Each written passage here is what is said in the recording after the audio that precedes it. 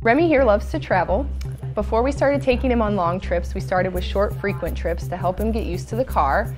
Now he loves the car and he loves to go into it. So here are some more tips to help you travel this summer with your pet.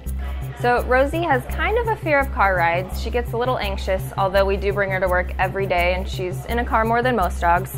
So she has actually a seatbelt harness to keep her safe and to keep us safe. So a 10-hour trip to grandmother's house usually takes about 12 hours because we have to stop every 2 hours, give him a break, let him walk around, which is actually good for us as well. When we travel, we take a lot of blankets along. For our 14-year-old dachshund, she loves to burrow. So if we throw blankets on the back seat, she'll always curl right up, go to sleep.